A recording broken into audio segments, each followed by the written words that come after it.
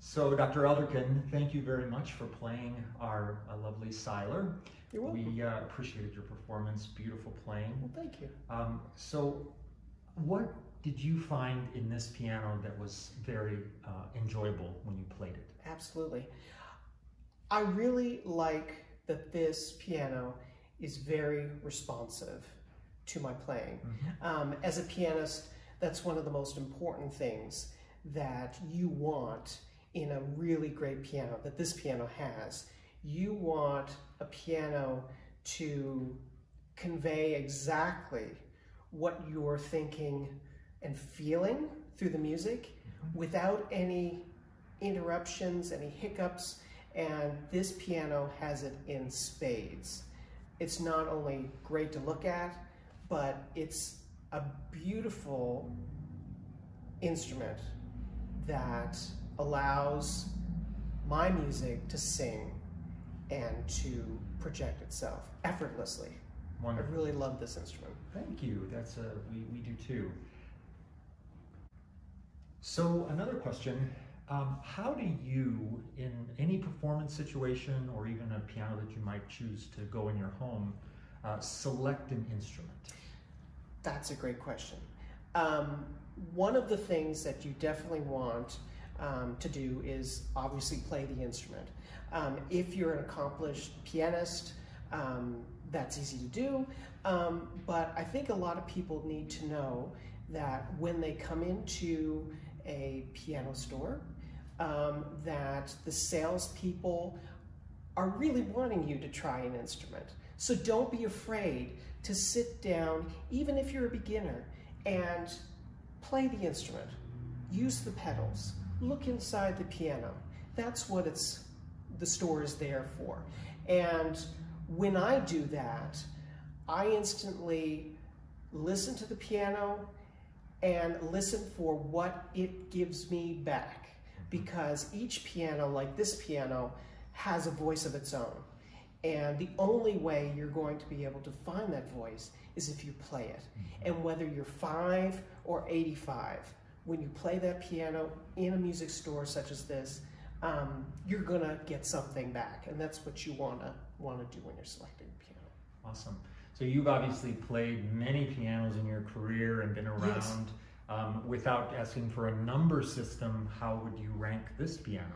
Oh, well, it's easy to say this is a 10 because it gives me everything back that I pour into it. Mm-hmm. That's the hallmark of a great piano, is that every effort that you give the piano is given back to you in spades. Could you demonstrate something like that just briefly? Yeah, sure. Really? Yeah. So this is the second movement of Beethoven's Pathetique, and one of the inherent challenges in this music is that you bring out the melody, which is above all of these little oscillating notes in other parts of the hand. And so you want a piano that allows that melody to shine above everything else, without the pianist having to do a lot of work. It's work, but it needs to be joyful work. And this piano makes it joyful.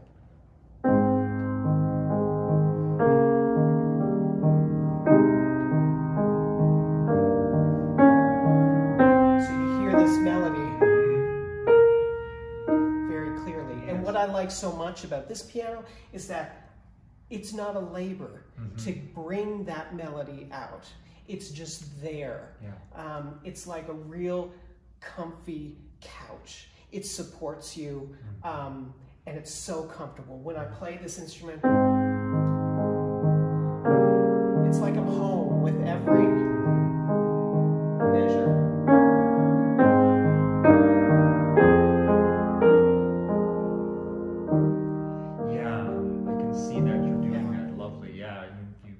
So easy. That's really well. That's a large part of the piano. Yes. Okay. So you played so well that Beethoven, and you know it highlights the middle of the piano, which is a challenge because you've got the thickness of the bass sounds above a melody that's right there around middle C. Right. And of course, like you said, the piano helps you bring that out so lovely. What about the top register of the piano? Yeah. How does this piano work for you there? Because that's mainly us pianists where we play the melody. It's the top register, and that's so important. And this piano is very responsive. I love how the melody instantly sings. I can show you that. In this piece, you've got a right hand, and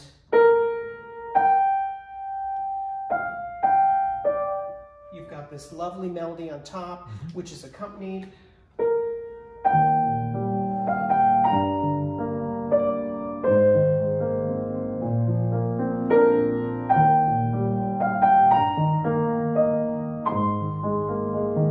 And it's effortless. It's effortless. It shines. It sparkles. And many other pianos, that is a challenge. That the pianist often faces because the melody sometimes gets lost in the piano, and sometimes the pianist has to work too hard to bring it out. Not in this piano. I love how it's just effortless. That's the best way that I can describe it. Right. Great, lovely. Well, that was beautiful music. So, thank you.